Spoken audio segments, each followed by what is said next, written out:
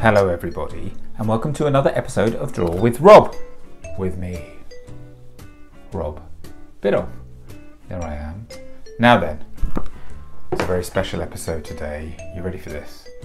Whoa, look at that. My daughter Kitty told me that I had to paint my fingernails Halloween-y colours. Well, actually I didn't do it, she did it for me. She did it quite quickly. As you can see, it's slightly scruffy in places, but she's done a very good job, I think. And it's because today is Halloween.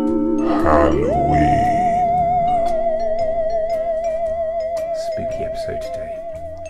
Now then, I should probably introduce myself to those that don't know me. They just think I'm a strange man with orange and black fingernails. My name is Rob Biddulph. I'm a children's author and illustrator. You might have seen some of my books. Like this one, Show and Tell, all about a class full of children. Bring crazy things in to show and tell at school to show their friends. Maybe you've seen this one, which is actually my brand new book. It's called, I just dropped a book on the floor there. This is my brand new book. It's called Dog Gone. Now then, there's actually quite a spooky scene in this book here. It's all about a pug called Teddy who loses his human. Here's his human, his name's Dave. One day he takes Dave out for a walk, because that's how it works. You see, dogs take their humans out for walks. Everybody knows that. We all kid ourselves thinking we take our dogs out for walks, but actually it's the dogs that take us out for walks. One day, he takes Dave out for a walk, and look, they see a spooky, terrible troll in a shed. Look, it's a very spooky story, and lots of spooky things happening, especially when Dave gets lost. So Teddy here loses Dave, who's his human. He gets lost, and look, he has to go and look for him in the terrible troll shed. And look, the troll's in there. When Teddy finds the troll and gets chased by the troll, and the troll traps him. Oh, it's very scary indeed. But I'm not going to tell you what happens in that story. If you want to know what happens, you're going to have to look at the book, aren't you? Find the book in the library or in the shops and have a read. Right. Oh, look, I keep looking at my fingernails. Isn't it weird? Isn't it strange? Having orange and black fingernails. Right, we're here to do a drawing today, a bit of a spooky drawing for Halloween. I thought it would be rude not to do something a bit spooky. So I thought, what's the scariest thing I can think of? I know, a self-portrait. Okay, but some of you might remember that we did a self-portrait way back in April. I think it was video number 9 back in April. I showed you how to draw a little self-portrait, but you know what? I thought we would do another one. The only difference between this one and the one that we did back in April is we're not going to have any skin on our bodies in today's self-portrait. That's right, we are drawing a spooky skeleton. I'm not sure why skeletons are spooky actually, but they are. Skeletons are very synonymous with Halloween. So listen. This is what you're going to need. A piece of paper. You're going to need a pen or a pencil, something to draw with. You might need something to colour with a bit later, but it's not going to be a very colourful one, this one. It's just going to be black and white, I think, my one. Maybe a little bit of colour here and there. But we are going to draw a very simplified version of a skeleton, especially for Halloween. Right. So this is how it works. You are going to watch me draw a small bit of the drawing on my piece of paper here. Then you can pause your video and you can copy exactly what I do. Start the video up again, I will draw a bit more. Pause it, you draw. Start it again, I draw. Pause it, you draw. I draw, you draw. I draw, you draw. I draw, you draw. I draw. I'm going to end up. I'm being a bit crazy today. I'm so sorry about this. I think it's something to do with the fingernails. So I draw, you draw. I draw, you draw. And we're going to end up with a lovely drawing of a skeleton. Okay, so let's start, shall we? We are going to start towards the top of our page, maybe sort of 2/3 of the way up. I want you to start with a very simple horizontal line, about 1 centimetre long, maybe slightly longer. A nice, easy start to our Halloween skeleton. Right, then we're going to go up on that side a little bit, and we're going to go up on that side a little bit. And then what we're going to do, we are going to draw a big circle or sort of oval shape. Goes around from that left-hand line we drew, all the way around, back around here, and we're going to join up with the other side. And there we go. Guess which part of the skeleton that is? That's right, We are starting with the head. We are starting with your skull. Okay, the next thing to do is sort of here, just above where this corner is here, I want you to draw a smallish circle like that. We're just going to colour that in black. And that's going to be one of our skeleton's eye sockets. Let's do exactly the same over here, shall we? Nice and easy. Okay, starting to look like a skeleton already, isn't it? Then in between those two eyes, let's just draw. Now this is a funny shape here. We're going to draw. It's a bit like a sort of, it's a bit like an, I don't know, like a kidney bean or something on its side, or sort of like an up arrow, but with curved ends. And that's going to be our little skeletal nose socket.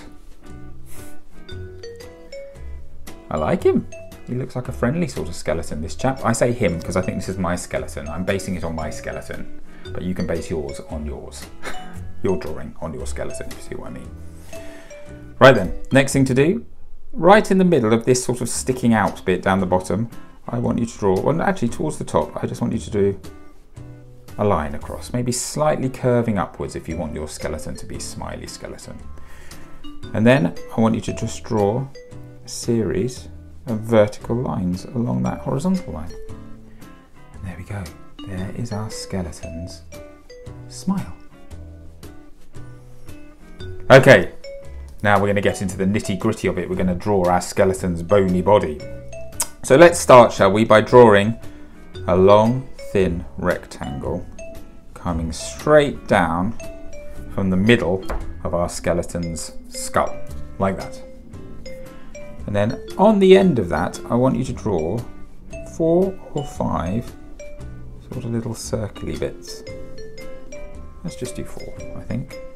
And that's going to form the basis of our skeleton's spine. Okay. The next thing to do, there's lots of bones in a skeleton, isn't there? Do you know how many bones there are in the human body? Well, shall I tell you a very, very interesting fact about the skeleton? We are actually all born with 300 bones in our body.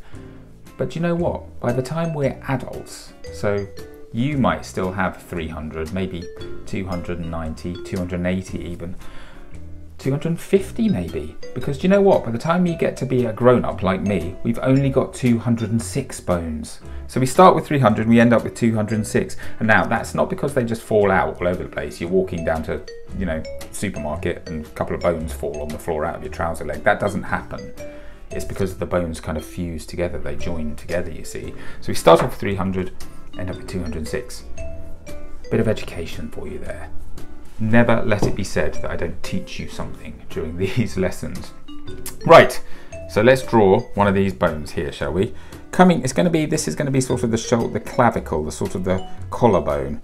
We are going to draw slightly down at a diagonal, a shape like that, sort of sausage shape. And we are going to do one exactly the same, but the mirror image on the other side, like that. Okay? Then, underneath that, I want you to draw a curved line that comes out of the spine, curves up and joins up with that shoulder blade thing, bone thing.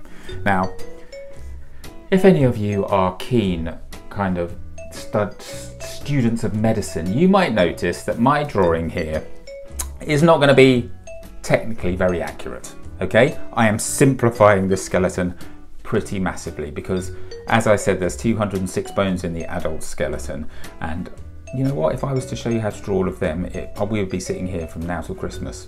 So I thought I'm simplifying it. It's kind of a cartoon skeleton, so we are just going to simplify it a bit. So this is the first of our ribs here, so I want you to then draw another curved shape following that original one around like that. Then underneath that we're going to draw another one that joins up to that shape. There we go. There is our second rib. And then we're going to draw a third one. It's a bit smaller, maybe getting a little bit smaller each time. Like that. So that is the left-hand side of our skeleton's rib cage.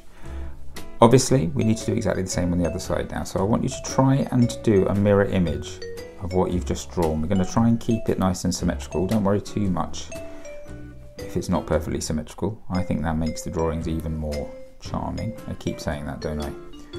Little mistakes, little imperfections, they're what gives your drawing its individuality and its charm, so don't worry if yours isn't perfect. Okay, now what I want you to do is at the end of this shoulder blade, this sort of, I don't know if it's not really the shoulder blade, is it? Sort of the collarbone. I broke my collarbone once playing football. I was running along with the ball, somebody kicked me and tripped me up and I went flying up in the air, landed on my collarbone, crack! Oh, I am telling you, it hurt. It hurt a lot, so much I couldn't move me off the pitch. They had to drive the ambulance onto the football pitch to pick me up because I couldn't move. Oh, that was painful. I had my arm in a sling for a long time. Anyway, enough about me and my skeleton. Here we go. On the end of this collarbone here, I want you to draw just a sort of a little circle sitting behind the collarbone and that top rib. Again, we're going to do exactly the same on this side. And then coming out of that circle, I want you to draw two quite short diagonal lines like that. Let's do the same over here. Let's just keep doing both sides as we go. So two diagonal lines going the other way out of that. Then on the end of that, I want you to draw another little circle. Again, this is part of our simplified skeleton. This is going to be our elbow joint. Then we're going to draw a diagonal line, two diagonal lines going up and to the left on that side, up and to the right on that side. And then we're going to do two slightly bigger circles at the end of each arm, like that. I like it, it's coming together nicely, isn't it? Now then, this is going to be like the kind of the palm of our skeleton's hands, these two bits here. So we now need to add the fingers. And did you know there are more bones in your hands and your feet? More than half of all the bones in your body are found in your hand and your feet. There's loads and loads of little tiny, tiny bones in your hands and feet. So we are going to draw, first of all, let's draw each finger like we would a normal hand when we've done other drawings of hands before. We're just going to add quite short little shapes. 1 for a thumb, 2, 3, 4, 5. Like that. Let's do that on each hand.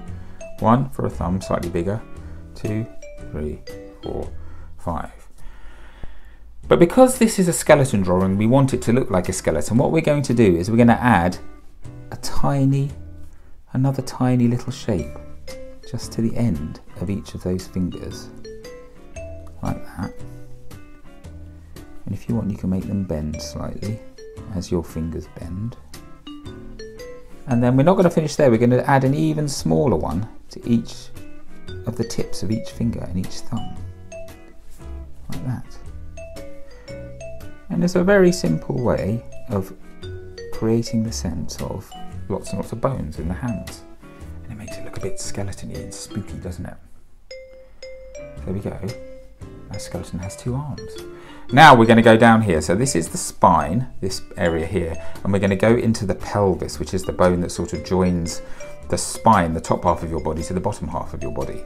And this is how we do that. We're going to draw, it's sort of a bit like a bow tie shape.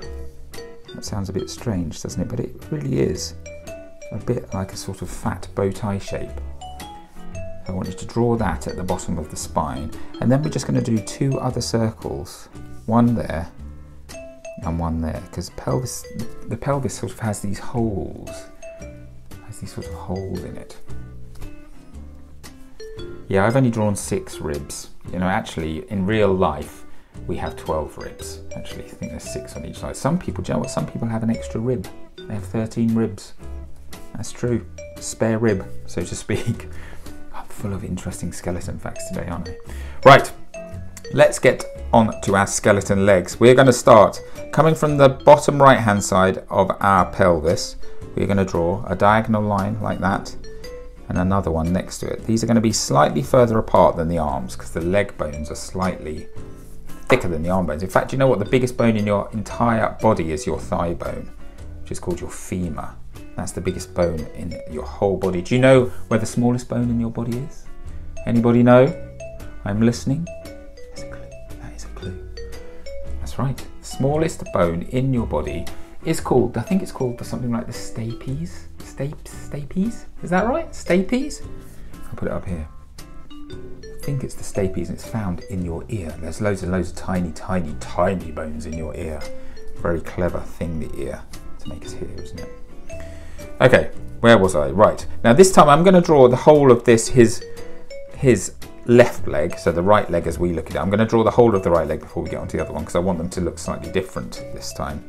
So what we're going to do, at the bottom of those two lines, I want you to draw another one of our little circles, which is going to be our knee joint. Then we're going to draw a couple more lines coming down from that knee joint at a slight angle. You can do your skeleton in any pose you like. Mine's going to have a slightly bent leg like that. And then at the bottom of that, I want you to draw the foot. And the foot, we're going to start with a sort of, it's sort of like rounded at one end and flat at the other end. So like a funny old rectangle shape, like that. And then we're going to draw the toes. So we're going to do 1, 2, 3, 4, 5. And again, I'm just going to add a little extra shape on the end of each toe, just to suggest that it's a bony thing. And then the other leg, I'm going to do our skeleton dancing. So I'm going to do the other leg sticking out a bit from the side of the pelvis. So similar length to that, but a slightly different angle. Then we'll add our knee joint here. Then the other leg, I'm going to do the sort of the shin bone, I'm going to do coming in like that, so it looks a bit like our skeleton is dancing. Let's finish that end off like that. Then we're going to add the other foot there, like that. Big toe, 2, 3, 4, 5. Little bits on the end of each one. And there we go. Our dancing skeleton. Now I'm going to add, this is a little trick, if you want to make it look like your character is sort of jigging about, just add a few little movement lines here and there around your little skeleton, just like that. Spread them around a bit, maybe even put one up there. And look, our skeleton is dancing a little bony jig to celebrate Halloween. You know what? Let's make our skeleton say Happy Halloween to us, shall we?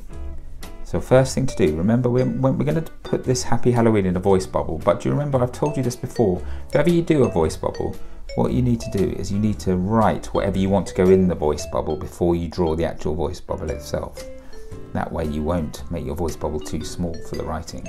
So I'm going to write Happy I've got to make sure I spell this right now, I feel the pressure. Halloween. I'm never sure with Halloween if you meant to put a little apostrophe between the two E's. So I think it comes from All Hallows Eve, which is All Hallows Evening. Some people put a little apostrophe there, but I'm not going to do that. It's probably very old-fashioned to do that. I'm going to put a little exclamation mark though. And then when we do the voice bubble, first thing I always do is the little bit that goes towards the mouth of whatever the creature is. And now I'm going to do a little spiky one. I don't know why, it just feels appropriate on Halloween to have a spiky voice bubble. So lots of little zigzaggy lines going around our little Happy Halloween. And there we go. That is our skeleton, a very simple skeleton drawing. Okay, it's time to colour in now. Now, skeletons, usually they're pretty white, aren't they? But there's no reason that your skeleton can't be any colour you like. You could even do each little bone a different colour if you like, so it's a nice rainbow skeleton. It might make it a bit more jolly and a bit less scary, mightn't it? Although, my skeleton here is a very friendly one. He's not to be scared of at all. I think I'm going to leave mine white, but I might actually shade around my skeleton a bit with some black watercolour just to make the whites kind of stand out. So I am going to disappear. I'm going to go into super speed mode for this, as per usual. I will see you back here in about 30 seconds. Okay, 3, 2, 1, let's go.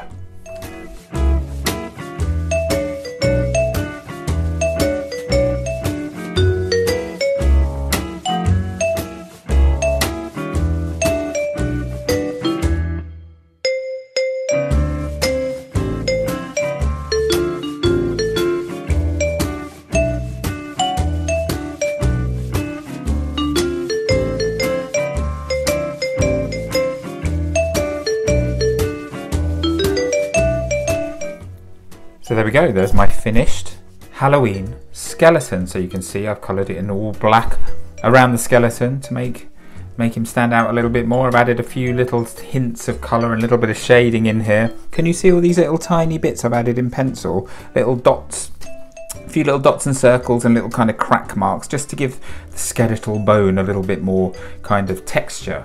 So you can add little details like that. But I think it's a really fun one, this.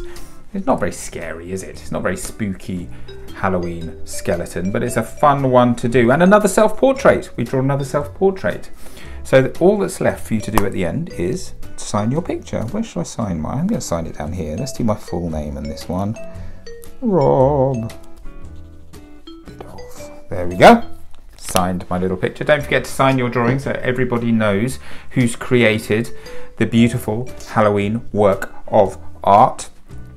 Now then, I would like you to ask your grown-up to take a picture of your drawing, and then you can post it using the hashtag, oh, where should I put it? Let's put it just up here. Draw with Rob. It's a bit small there, isn't it? You can see it. And if you're doing this at school, why not get your teacher to take a picture of you holding up your drawings of skeletons, and if you tag that with the hashtag class of the week there, then I will get to see that and I will choose which one's my favourite, and you'll get a very special certificate saying that you are the Draw with Rob class of the week. Otherwise, yes, post your drawings using that Draw with Rob hashtag and we'll see if yours makes the grid. I'll get to see them all. I hope you have a very happy Halloween and you have fun. It's going to be a different one this year, isn't it? We're not allowed to go out trick or treating, but I'll tell you what, you could add this drawing of a skeleton. We did a pumpkin last week. Do you remember we did a pumpkin? Why don't you stick your skeleton and your pumpkin up in the window to celebrate Halloween? That might be fun, mightn't it? But I hope you have a fun time.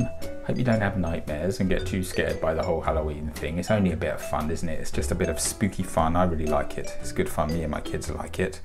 I would like to say a special thank you to my daughter Kitty for painting my nails and having the idea for me to paint my nails and doing such a, well, is it a good job? Let's be generous and say for doing such a good job. She did it last night actually. I've had to have this on all night, and it was a bit dark I think, so she sort of missed a few bits of my nail, but I'm very grateful for her. It was a very good idea, but I'm not quite looking forward to getting it off now, I must admit. Hope you have a happy Halloween. I'm going to be back very soon with another Draw with Rob video. In the meantime, take care of yourselves everyone, and I'll see you soon. Bye.